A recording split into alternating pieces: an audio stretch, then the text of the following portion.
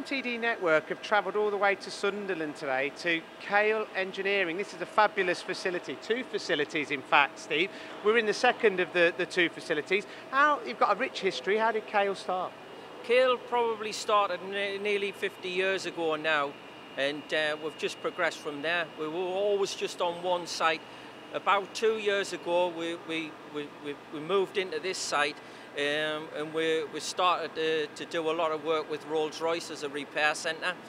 So 50% of the production on here, it's all larger on the second site. We tend to do the large turn parts and the large mill part for some of their rotating fixtures. And on the first site, you do batch work, production work?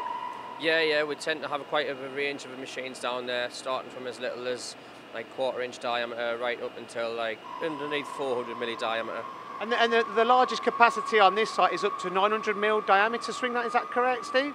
No, it's slightly larger, 1.2 metre we can turn on a diameter. And the same machine has a milling capability as well.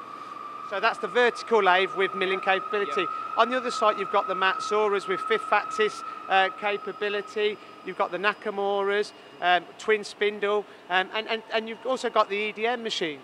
Yeah, we've got two sections of EDM. We've got one down here and one up there, up the other side. So we tend to, if there's any type of job where we've got, say, a batch work on there, then if we do need the odd one or two, that we can do it at either site. And here you've got some of your latest investments, the Doosan's. Yeah, this machine next to us here, this was our last investment. This gives us a much bigger capability on vertical machining centres.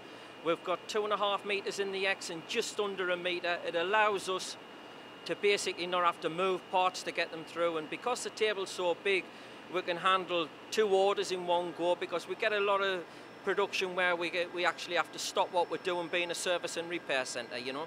I mean, I was fortunate enough to see some of the components you were making on the Matsuras, some of the really complex components, and it really highlights the skill set that you've also got here at Kail.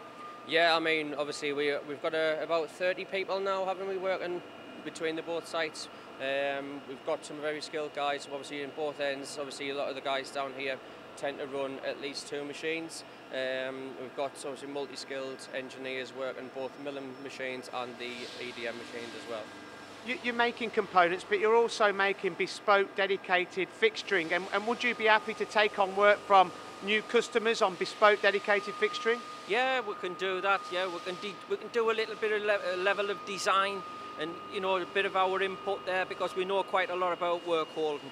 Well, I mean, for me, it's been a real pleasure to visit this site. I mean, you've invested heavily in the latest technology. You know, you can see this.